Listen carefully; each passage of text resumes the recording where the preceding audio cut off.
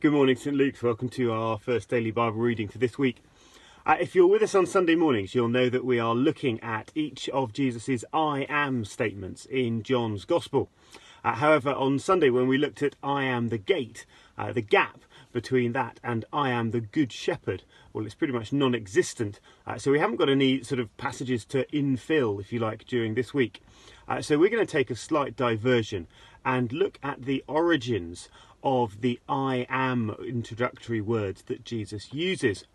You see, it's no accident that he chooses to use that sort of preface before his description of himself. Actually, what we're going to find is that it has a deep context and deep significance rooted in the Old Testament that we do very well to be aware of. And so we're going to start back in the book of Exodus, and we're going to look in particular at Exodus chapter 3 verses 13 to 14, but you do well to look at the whole of chapter 3 verses 1 to 20. That'll help you both today and tomorrow. So just briefly to set the context, God has appeared to Moses at the burning bush. Of course, the bush itself isn't actually burning, it's not being consumed, is it? That's the miracle that catches Moses' attention. And then having appeared and spoken, God commissions Moses in verse 10. And in return, Moses then asks, when he is describing who has sent him, both to the Hebrews and to the Egyptians, what is his name? That's the question that he wants to be able to give to those to whom he is being sent. See, maybe Moses knows, and actually we can see through the pages of the Bible, that names are very significant. They reflect identity, and they often also describe both character and mission. For example, think of Eve. She is so named as the mother of all the living. Genesis chapter 3 verse 20. And Jesus himself is so called because he will save the people from their sins. In Matthew chapter 1 verse 21. And so in Exodus chapter 3 verse 14, God proclaims his own name. I am who I am. This is what you are to say to the Israelites. I am has sent me to you. Out of reverence, whenever this name is actually recorded in the Bible, it's usually capitalized and written Lord. You might hear it variously referred to as Yahweh or Jehovah. In translation, it could reliably be translated either I am who I am, or I have always been who I have always been, or I will be who I will be.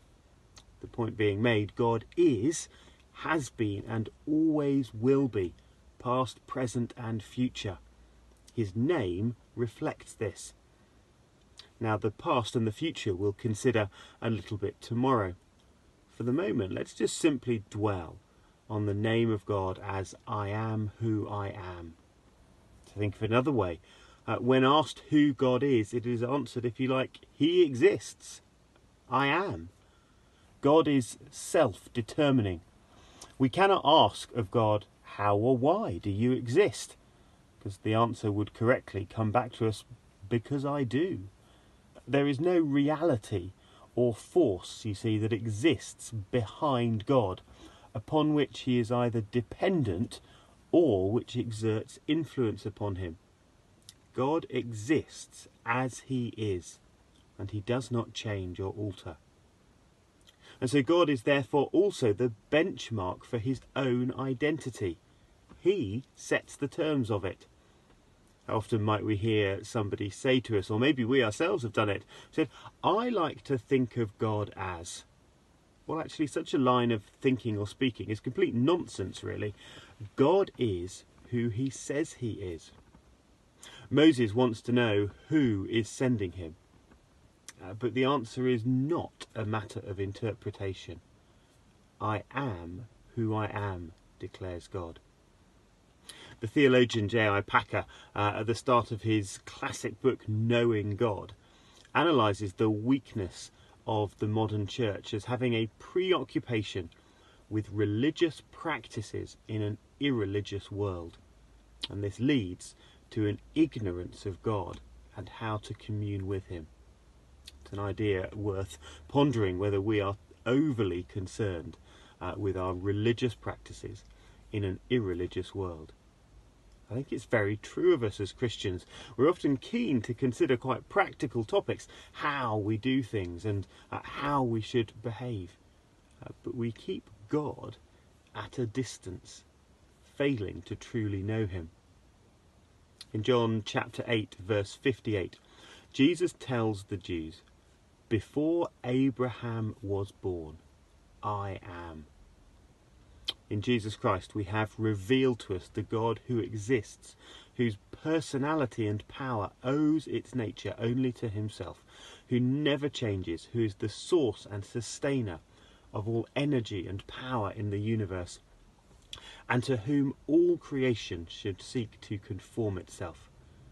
This is a truly staggering claim, a truly staggering God, and to know God is to know Jesus Christ. We pray for us. Heavenly Father, this morning may we meditate and contemplate on your identity. May we simply consider who you are and allow you to be the centre point of our lives in every manner. By your Holy Spirit, would you enable us to know you as you are? For in Jesus' name we pray. Amen.